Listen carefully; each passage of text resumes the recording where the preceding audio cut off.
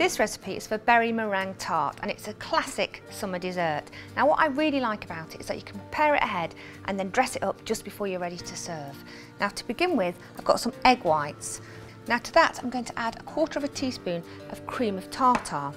Now what that does is really helps you to get lovely volume into your meringues so they're really light and airy. And you need a very clean bowl before you begin, and then off we go. Get them nice and stiff.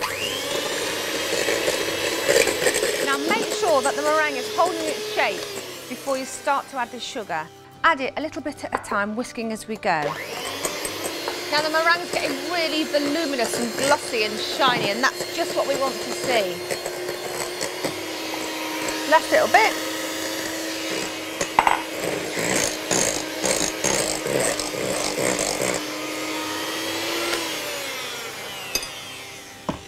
Now you can see it's really firm and holding its shape really well. So just to finish it off, I'm going to be adding some white wine vinegar and a couple of teaspoons of corn flour. And just with a spatula, just fold that mixture together, just rippling it through. Now the corn flour and the vinegar give the meringue that lovely mallowy texture. So it's time to bake it. Just pop that there. Now I've got a flat baking sheet here, drawn a rectangle on the reverse of the paper, and I'm just going to spin it over, and I can still see the outline that I'm going to use as a guide. But because I want to keep the paper really still, I'm just going to anchor it by putting a little dollop of meringue in each corner. And just smooth the paper down, because what you don't want it to do is start swivelling as you're trying to spread the meringue mixture. There we go. So let's just take your time here because we want nice straight sides.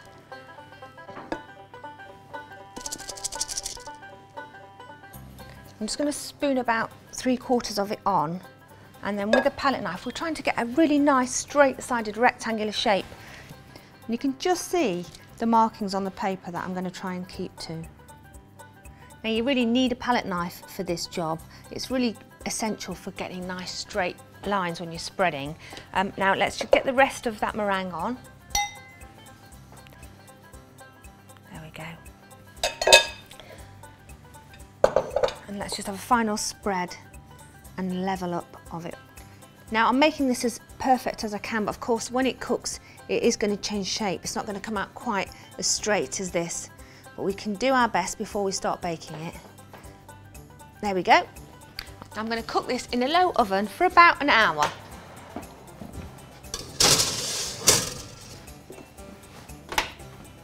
So my meringue has had its time. I'm going to get it out now. And it's gone a beautiful pale golden. It's nice and crusty on the top.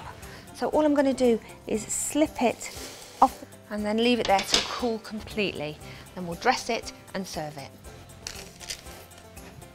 So my meringue is cooled now. I'm going to take it off the paper and pop it onto its serving plate before I start to dress it.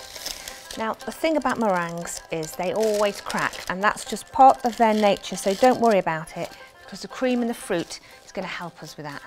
Just carefully pop it onto your plate. There we go. And now we're dressing it really simply. I've got some whipped cream, spread that on, and I'm going to finish it off really simply with some summer berries. I'm just going to scatter them over the top, some strawberries that have been quartered and some blueberries. Now I might as well just sprinkle them all over, and do this just before you're ready to serve.